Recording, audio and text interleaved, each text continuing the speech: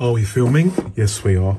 I'm going to see if I can get through this without coughing, but if I do cough, I will just edit it and remove the coughs. I like to do these videos all in one hit, all in a single take, but that may not be possible. But we're going to see. Welcome to you all from a cold and very rainy UK. It's just been miserable weather. Doesn't help when you're a little bit poorly, but let's see. In fact, I bought this, I ordered this some time ago, so I cannot remember what's in here. So let's see. I think there's a few things. So first of all, these are interesting. These are interesting. Let's have a look at these. Now these are advertised as for children. But I just wanted to experiment with them to see, because I've got a pen test coming up, a pen and paper test coming up soon, perhaps several.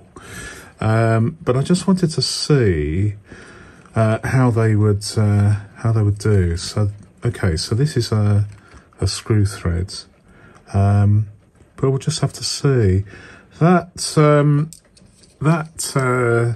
that nib looks very, very bent there. I wonder whether the other one's the same. Let's try that.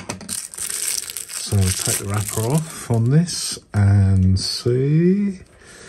Okay, so that's unusual. So they both have a, let me do that so you can see more clearly.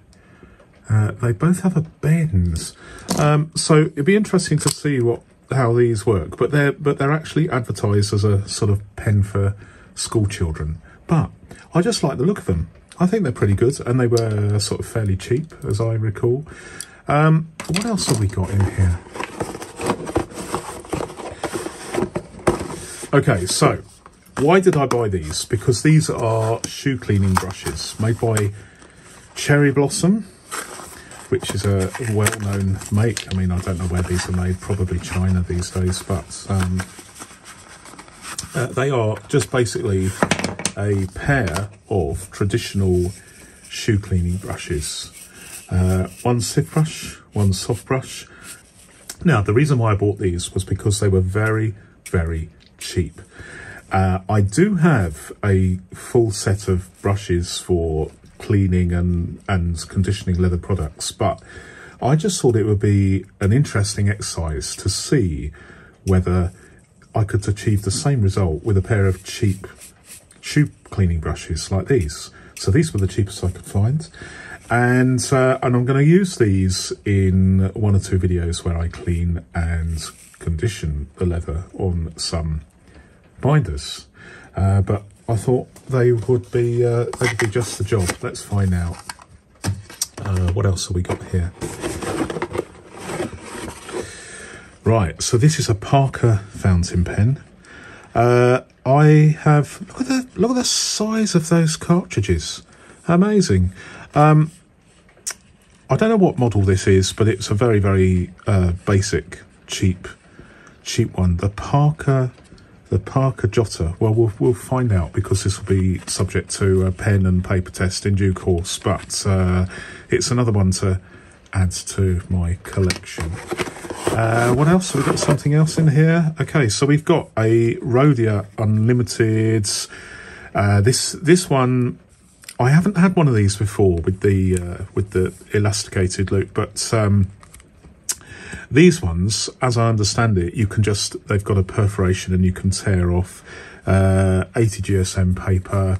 So probably this. Actually, let's just see. Let's just see how I'm not sure whether this was plain or grid or lines. Let's. I chew my nails, so I can't really. I have to do this with a knife. I'm making what they call in the UK a pig's ear of this, aren't I? So let's have a look. The full reveal. Okay, so this is very interesting.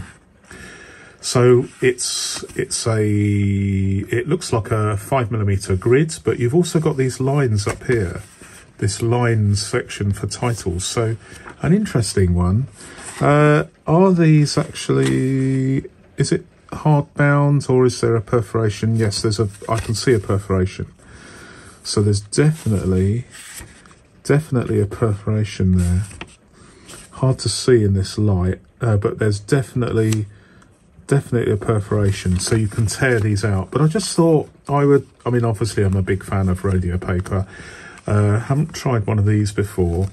I'm not sure whether I like the concept of elastic bands on everything, but at the end of the day, this is not something that will last forever. It's just it's effectively a transit notebook, isn't it?